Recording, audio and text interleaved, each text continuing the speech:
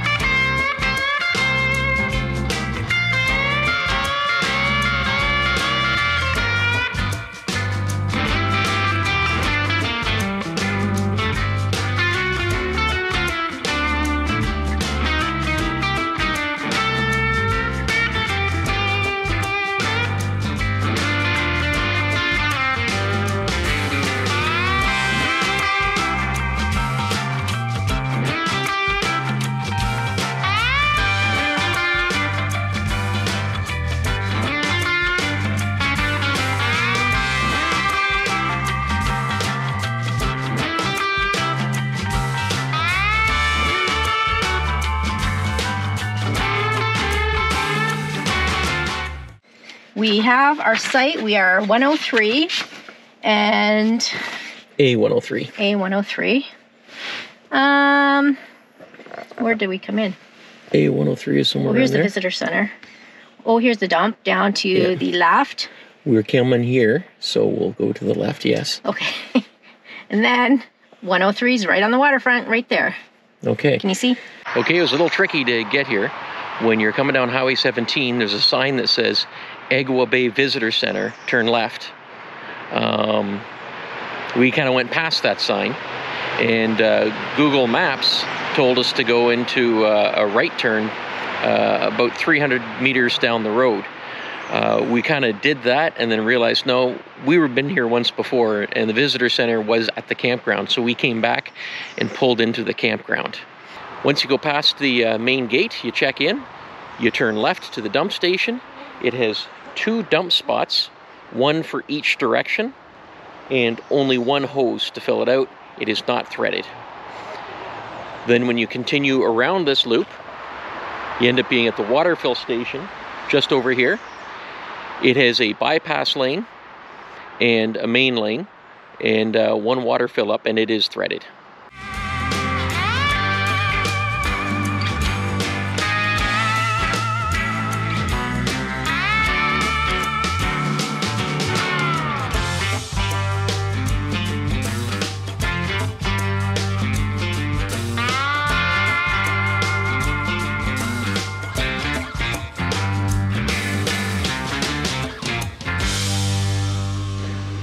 We're all set up. Site number A103 in Agawa Bay. Oh, I should probably show you the other view. That's right, we got waterfront. Let's check out the full campsite.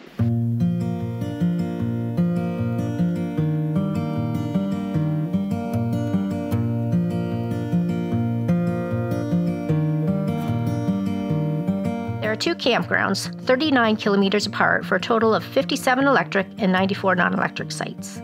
Agawa Bay has 37 electric and 56 non-electric sites. Site numbers in the 300s are radio free. Rabbit Blanket, which has 28 electric and 38 non-electric sites.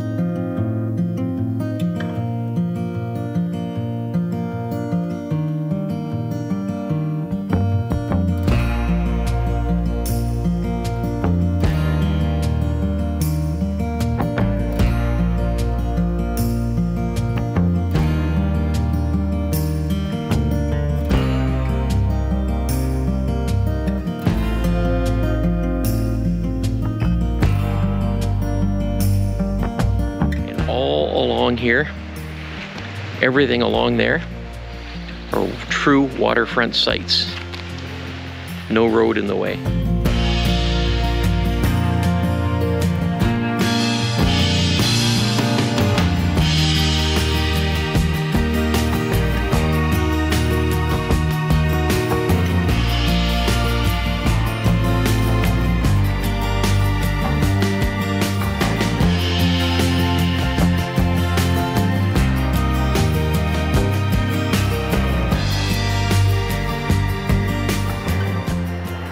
Now, one of the cons of this place is it is right next to the highway, so you are going to hear some traffic. This is the road closest to the highway.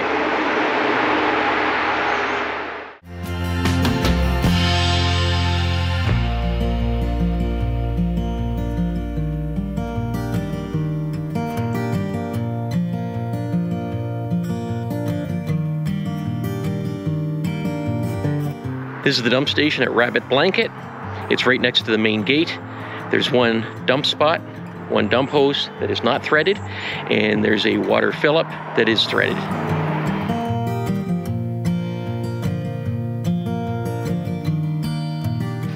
There are 3 comfort stations, 2 in Agawa Bay and 1 in Rabbit Blanket. They all have toilets, showers, and laundry facilities, and all are handicapped accessible. There are 3 beaches, one at Agawa Bay Campground, one at Katherine Cove, and one at Old Woman Bay. There's one dog beach, and this is it at Agawa Bay.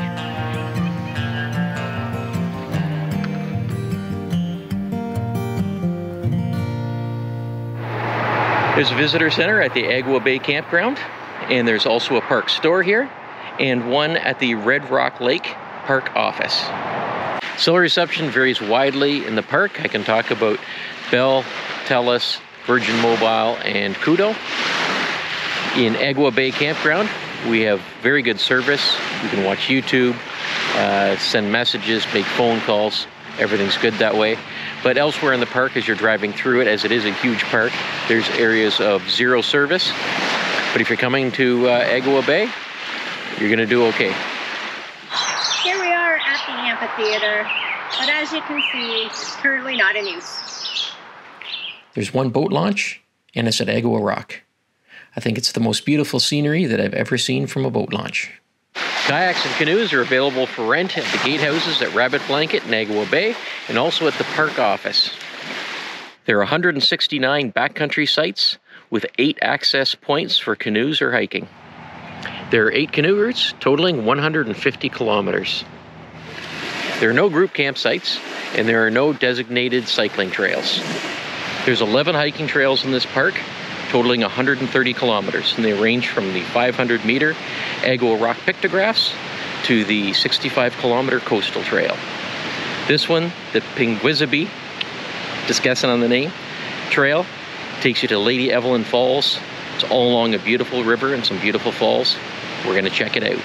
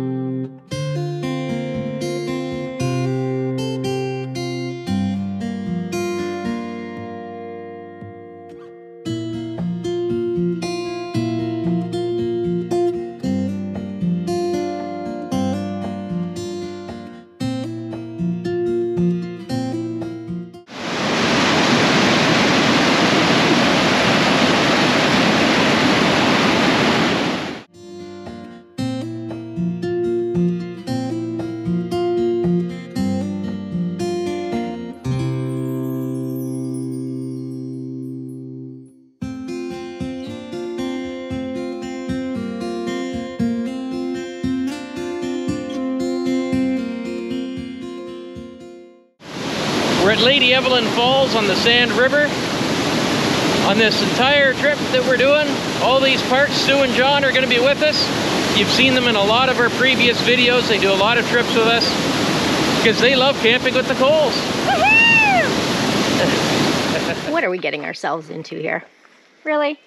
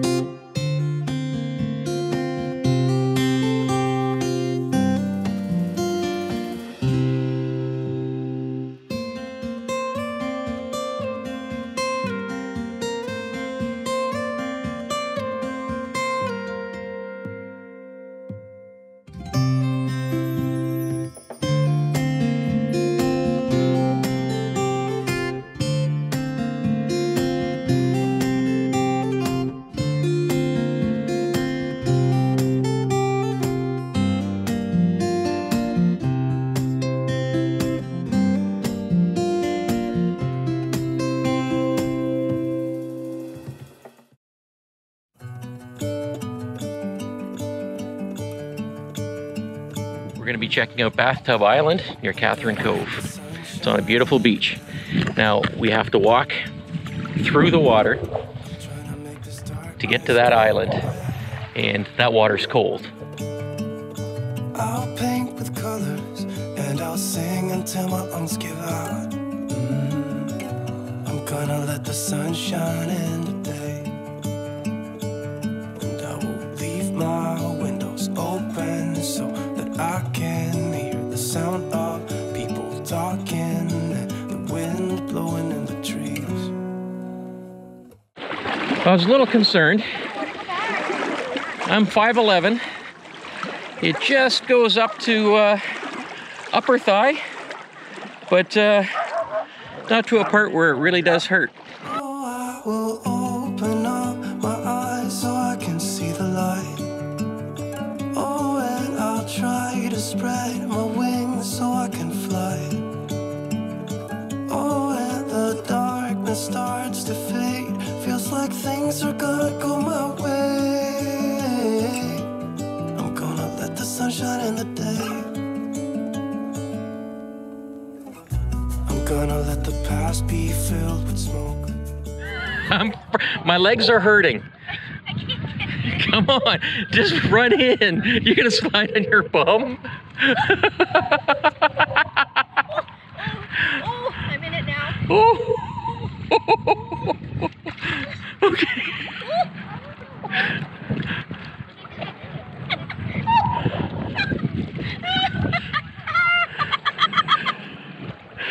Oh my God, okay. Go, let's go. Quick, it's cold. To our Lake Superior 2022 tour. All right, Agawa Bay. Agawa Bay. Yes. Oh, and the darkness starts to fade. Feels like things are gonna go my way. I'm gonna let the sunshine in the day.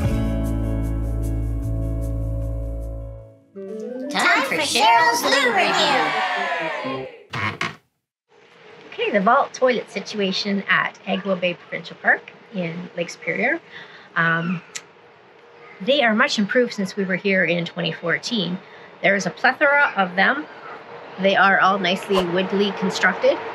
These ones have green roofs, but I think some of them have clear roofs. There's no artificial lighting. What I like is their full countertop, double sink with running water. They have soap. This one has mirrors, but most of them don't. Actually, some of them have a dishwashing station on the other side of them. That's more in the non-electric section. Somebody put a roll of paper towels, which was nice, but there's no garbage because of the bear situation. We don't want to tempt the bears, right? These toilets all are all pit toilets, which are just a hole in the ground. No plumbing. They have a lid, which is good because you want to keep the lid down, keep the smells down. And what I like is hooks on the doors for hanging your knapsack or whatever when you're in transit. You need somewhere to hang your bag, not on the ground. Yeah, they have a mesh screen in the back. I think that's it. So smell not too bad with them, and they're very plentiful, which I really appreciate. I think that's everything overall. I think I'm going to give them thumbs up. That's a flower.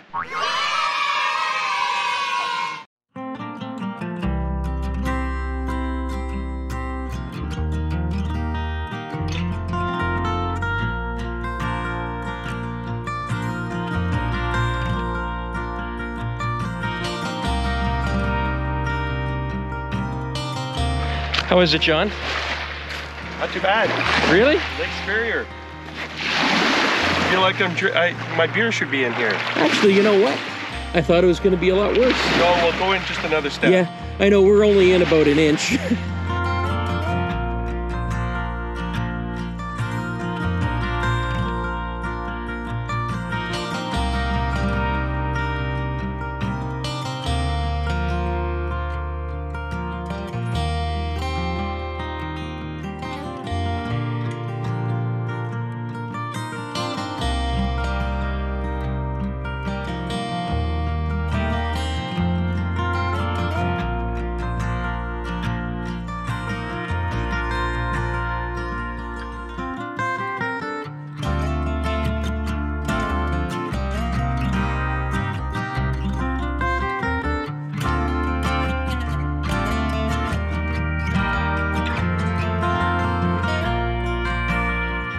Kilometers north of Agawa Bay Campground and a couple kilometers north of Rabbit Blanket Campground is Old Woman Bay.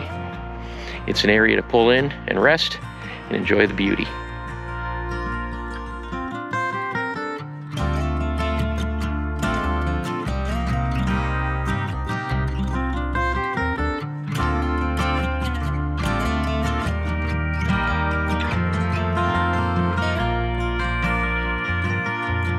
This is Old Woman Bay, and right over here is the Old Woman.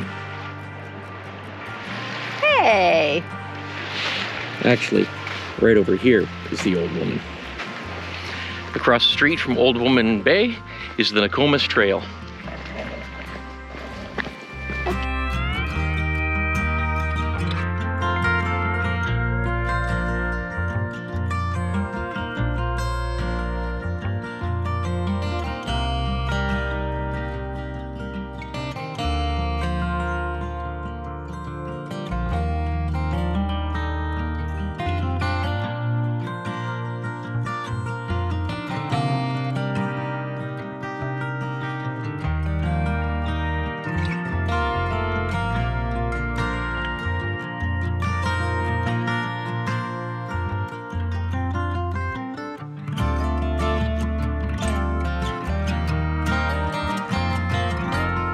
This trail is not an easy trail. It's a lot of uphill to the lookout, then some downhill, a lot of rocks, a lot of roots, but great payoff.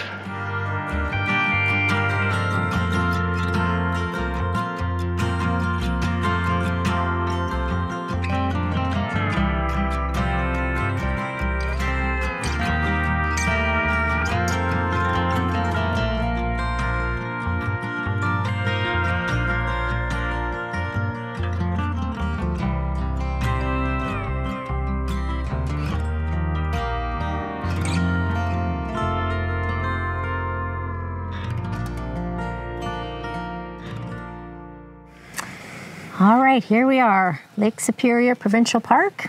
Agawa Bay. Time for Cole's notes. Well, I gotta say, this was stunning place, fabulous. Amazing, beautiful, scenic, incredible. Yeah. These are all words to describe this park. As you can tell, we're pretty happy with it. Yeah. And it's not just in Agawa Bay. We went out on the highway and went into some different areas off the highway.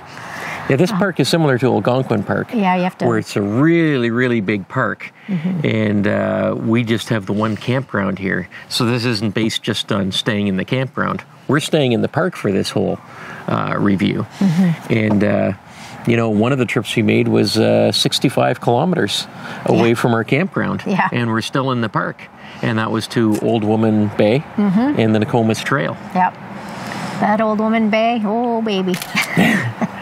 That is some beautiful old woman. That is an incredible beach. And Bathtub Island. Bathtub Island was like we were... in the Caribbean. Yeah, in the Caribbean or just... With ice cold water, mind you. We were in paradise there. It was just... It was amazing. The beauty was stunning. Yeah. And just even driving the highway is stunning too. Yeah, just beautiful vista after beautiful vista as you're driving the highway. Yeah. This is more of a scenic camping trip. Yeah. There is no biking trails. There's a few trails to hike, which we did 2 or 3 of them. Yeah, there's several hiking trails. Yeah. But you have to drive to get to them. Right. As far as like children's programs and that sort of thing, I don't think there's really anything. No, I didn't see any of that. I didn't actually see a whole lot of staff in this park. Yeah. Maybe they're on skeleton crew, I don't know, but right. It's pretty, yeah. Yeah, so we said all these great, beautiful scenic things and stuff like that, but amazing sunsets too. Oh, amazing sunsets. So at home in Southern Ontario, the sun sets at 9:02 p.m. right now. It's July 14th, and the sun sets at 9:02. Here it's at 9:35. We were sitting by the campfire at 10 p.m. and there's still light in the sky. Still nice sunset. It's like it goes down and then it kind of comes up again or something. It's a forever sunset. It just doesn't end.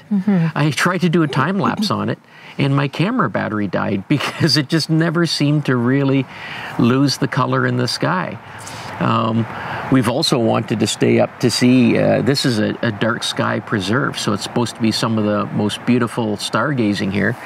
But we're so active during the days and we're doing so much, we can't stay up late enough. We're going to bed at 11 o'clock and the sky isn't dark enough yet. So that's pretty amazing. So what do you think about the sights? Well, we have a waterfront site. We're in A103, and the site is huge. Like in some other parks, this might be 2, 3, maybe even 4 sites. Even on the other side of the trailer, we've got a ton of room. Yeah, they're pretty wide for pull-through sites. And we basically have an unobstructed view of the water. There's a couple of trees, but we're seeing Lake Superior right there. and an island. Just incredibly beautiful. It's pretty awesome. When we filmed our Grundy Coles Notes, we filmed it here. We had the camera on the other side so that you could see the background, but it turned out you can't even see the background because it's so bright behind us. It was just all white. So that's why we turned it around this way, is you're not going to see that beautiful view anyway when we're talking. But so there's not a lot of privacy between these sites, but they're pretty far wide, and the trailers pretty much block you in. So, and there's we're giving up privacy because of these beautiful tall pine trees. They're pretty cool. And I'm quite happy to give up some privacy for this look. Yeah.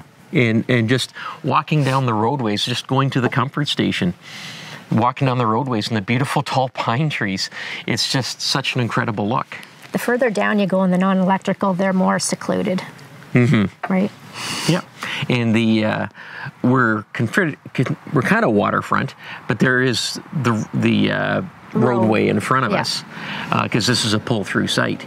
But down when you get into the non-electric sites, you are actually on the other side of the road, so you are truly waterfront. So your campsite is the beach. That's right. The really only negative thing about this park is how close it is to the highway. Yeah. You hear the highway quite a bit, mostly trucks going by. But you know what?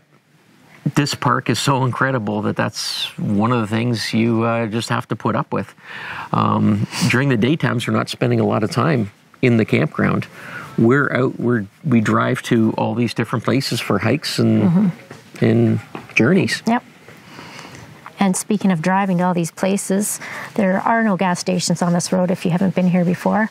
The Voyager trading post, which is, I don't know, back down Pancake Bay way. South of us, yeah. Yes. That's your last fill-up station. So if you're kind of going low on gas, I suggest filling up there before you come here, because you're going to have to be driving to go to all the other things, and there's no gas stations anywhere on the highway. They actually have a sign at the Voyager saying last gas for 150 kilometers. Yeah, otherwise you're waiting till Wawa. Yeah, so pay attention to that. If you need some gas, get gas before you enter the park, because the park is big and there's no gas in the park. That's right. And as well, for groceries, like everything you need, you'll have to get at the trading post, and it's what, half an hour, 45 minutes from us, from here? Yeah, something like that. Yeah, so keep that in mind. There's 2 comfort stations, you said. Yeah, and what did you say about the showers? Oh, yeah. We'll have to post a picture. That's like the best shower I've ever had. It's like, it's a system, and it's got good force for the water, and you can adjust the temperature. That's the best shower you've ever had? I think so. In a park or just in life? I think in life, definitely in a park. Yeah, this was like the best shower. I wish all the other parks would follow suit.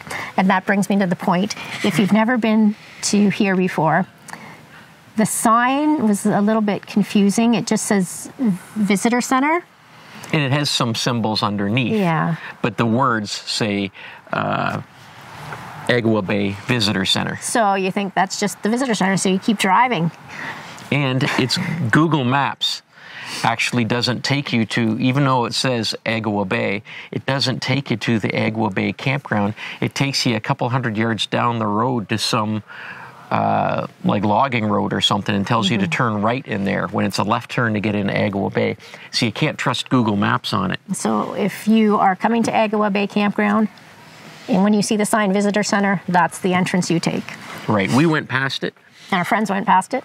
Yeah, and they went quite a distance past it. Went like 40 kilometers past.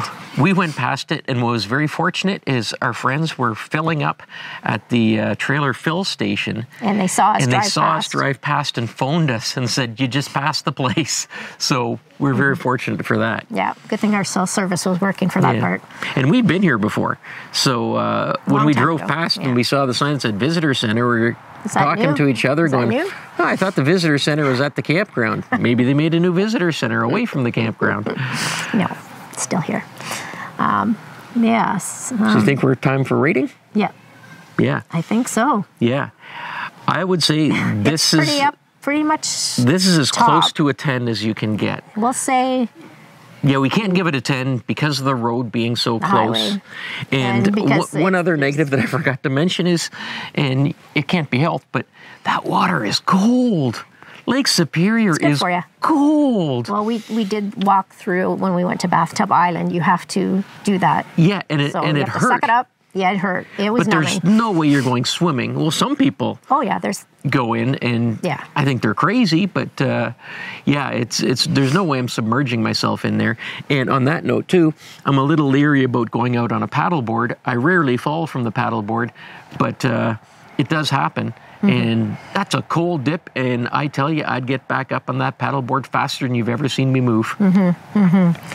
So that takes away from the 10. The swimming, you can't, it's not the best for swimming. Like, there's nice beaches here, but the swimming's like really cold. Right. So, but we're still going to give it a 9.5.